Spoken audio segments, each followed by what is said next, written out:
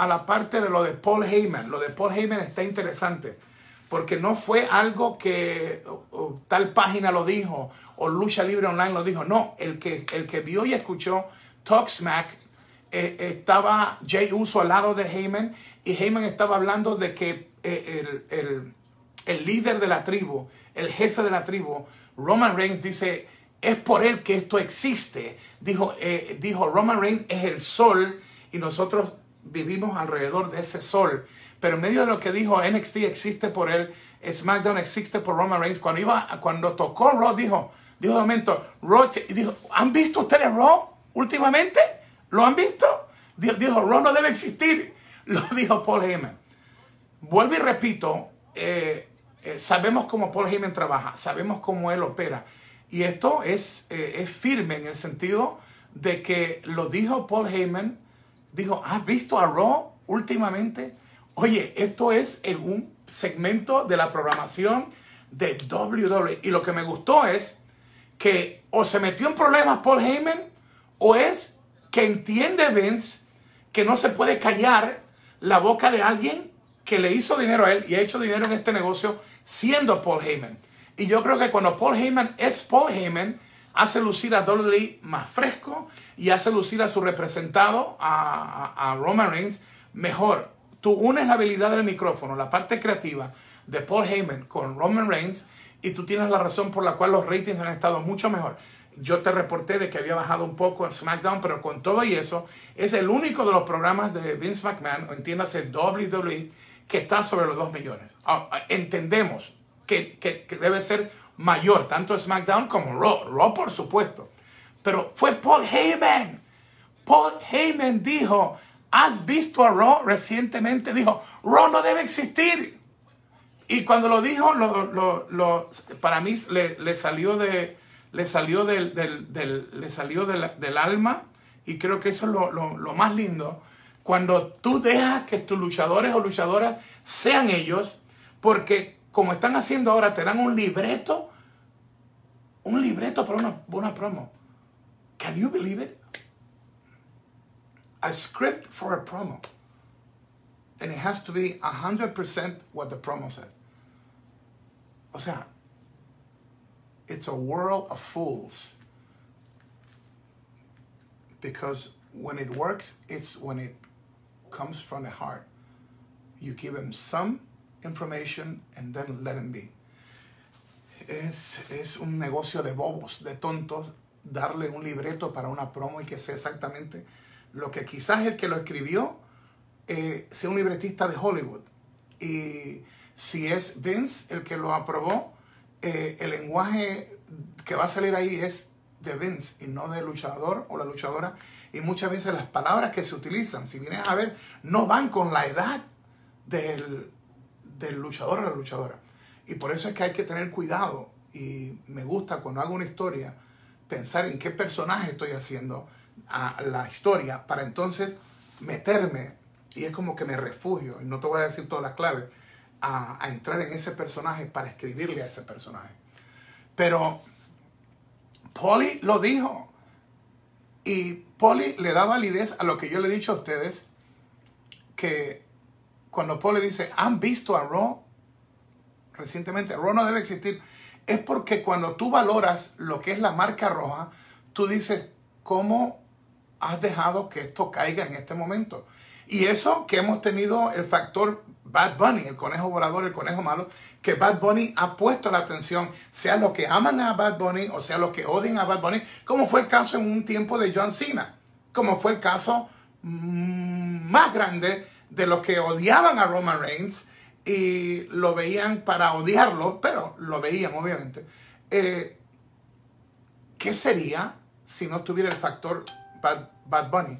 Porque aún así, aunque los ratings han mejorado, no han llegado a los 2 millones.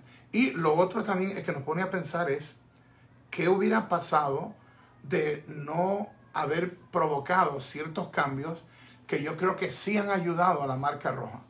La parte creativa necesita algo de urgencia.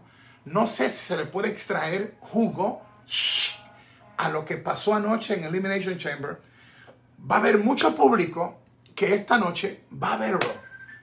a ver si capitaliza Vince y los creativos, a ver si capitaliza para que esta noche, noche de tormenta en esta parte de los Estados Unidos, noche de nieve, lluvia, hielo, para que se le dé un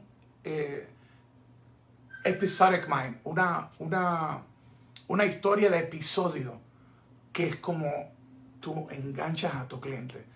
Creo que se hizo un buen trabajo anoche. Lo de Paul Heyman, espero también, y por eso te lo iba a comentar, espero también que se estén dando cuenta que hace falta la picardía, la sinceridad y lo crudo que puede ser el verdadero, the real Paul Heyman. Y yo creo que cuando él dijo, ¿has visto a Raw recientemente? No debe existir. Está marcando la frustración de que muchos de ustedes lo sienten. Vamos rápidamente con algunos comentarios más. Luis Ángel Acevedo, Huguito, feliz cumpleaños atrasado. ¿Sabes cuándo habrá otra emisión de Impacto Total de la IAA? La verdad que no lo sé. José Pipo Hugo, bendiciones. Carlos Emanuel Cruzado, mi hijo espiritual, evangelista internacional, era Just Perfect en la lucha libre, bendiciones. Le amamos mucho igualmente, amén, bendiciones. Henry Chipana, Morrison traiciona a Miz. Pregunta, no me gusta hablar de situaciones que pueden ocurrir, no estoy diciendo que ocurra, pero me gusta que ustedes piensen así y que lo escriban acá, porque esto lo chequean. Nosotros somos una página que los creativos, los promotores, dueños de empresas quieren chequear exactamente lo que dice Hugo, pero lo que dicen la mayoría de ustedes.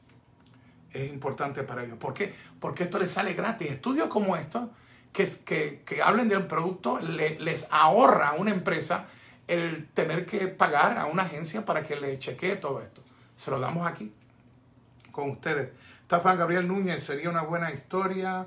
Lo de Morrison, Oliver Germán. A Drew lo hubieran puesto mejor un feudo con Sheamus. Y que también una lucha individual en Elimination Chamber, lo de Miz y su canjeo lo veo bien, pero los creativos tienen una importante tarea y es darle una buena historia, una buena rivalidad y el luchador indicado para pelear contra Miz. Déjame ver por aquí. Luis O. González. Atangana, Bad Bunny versus The Miz, está fan Daniel Samar. Roman es, no sé si dice fenomenal o es algo. Greg González, saludos. Hugo. Pito Pérez dice Raw es malísimo. Déjame ver quién más. Eric GRB dice, sigue con Papá Noel. Oye, hablamos de él un poquito. El 98% de esto hemos hablado de otras cosas y obviamente de Roman Reigns y del Miz. Y cuando tocamos el tema de Bad Bunny fue por asunto de rating y cosas que tenían que ver o que ustedes, el público me preguntó. Sebastián de la Vega, Bad Bunny lo mejor para los negocios. ¿Quién más tenemos por aquí? Steven David Vázquez Vega dice, Miz tendrá reinado largo, signo de pregunta. Hay que mantenerse en sintonía. Déjame ver quién más. Bueno, o sea que hemos compartido un buen rato. Y ya ustedes lo saben, para mi amigo, el doctor Carlos Cardona, esto va incluido la foto autografiada de IRS con la subasta. Nos dio $1,000 que ya fueron repartidos. Se le dio $500 al comedor de la Kennedy, de gente linda en Puerto Rico que hacen un trabajo fenomenal con los viejitos, los niños pobres, los alimentan. Y con lo de la clínica en Honduras, la verdad es que se le da atención a las familias pobres en una de las montañas de Honduras, así que ahí también fueron nosotros $500. Y seguimos haciendo nuestro trabajo. No te pierdas, hoy a las 7 tengo un invitado muy especial en Sin Censura y mañana habrá otra edición a las 7 de la noche, hora del este de los Estados Unidos, otro Sin Censura con otra gran figura de la lucha libre. No estamos anunciando los nombres. Qué bueno compartir juntos. Que Dios te bendiga grandemente. Si vives en una de estas áreas como yo, de tormenta, nieve, hielo negro, Todo lo demás, si no tienes que salir, quédate en casita. Pasándolo del coronavirus, cuídate, máscara, lavarte las manos con alcohol, todo lo demás, toda precaución. Mucha gente se nos está muriendo. Y si estás en depresión por todo lo que pasa, yo levanto una oración en el nombre de Jesús. Que Jehová Shalom, el príncipe de paz, te abrace y reine contigo. Y que hoy Jesús te dé los deseos de tu corazón.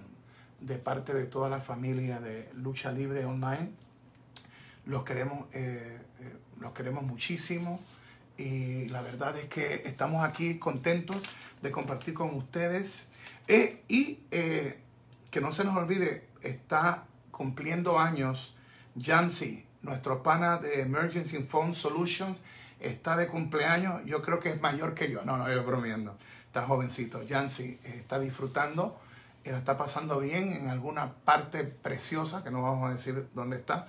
Así que Jancy, de parte de todo nuestro equipo de Lucha Libre Online, saludo para ti y gracias por estar con nosotros. Jancy, nuestro pana, un fiebrudo de la lucha libre, cumpliendo años hoy. Dios te bendiga, Jancy, de Emergency Phone Solutions. Dios los bendiga, los amo y en cualquier momento entramos de nuevo con la noticia. Cuídense mucho. Dios me los bendiga. Un atangana y por poquito.